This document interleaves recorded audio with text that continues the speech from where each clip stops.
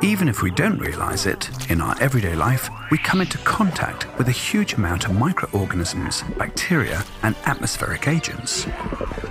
To protect us, there's a natural defense army made up of cells from the immune system, the white blood cells, which have two defense strategies.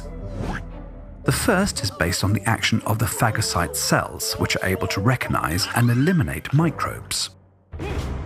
The second one is carried out by the lymphocytes that produce antibodies and cytokines. These substances are able to organize the cells in our immune system into an army ready to fight together. Sometimes the immune system finds enemies that are too strong or get tricked or misled. In this case, the aid of external help is required and come in the form of drugs or other remedies.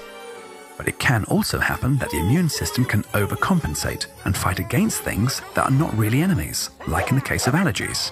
Or in some specialized cases, the immune system can use friendly fire against a cell of our own body, which occurs with autoimmune diseases. Today, however, we have learned to educate our immune system to make it even more efficient. We have done this thanks to vaccinations, which have eradicated from the world some very dangerous microbes. Our health and our beauty are exposed to insidious dangers on a daily basis.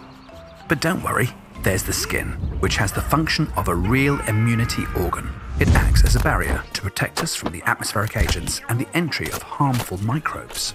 If, however, something gets through, it can cause damage and inflammation.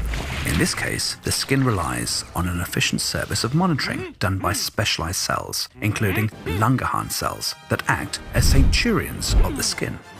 These cells control the territory and recognize the many different substances and microbes with which the skin comes into contact.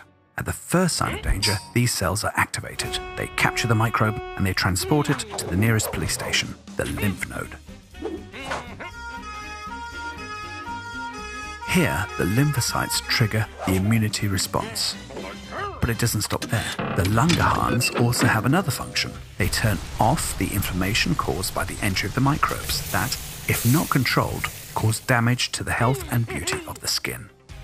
A healthy and vital skin has an effective immune system. The problem exists when the Langerhans cells no longer function properly. Protecting the immune system avoids many illnesses. Keeping it active and strengthening it preserves the health and beauty of the skin. How to do it?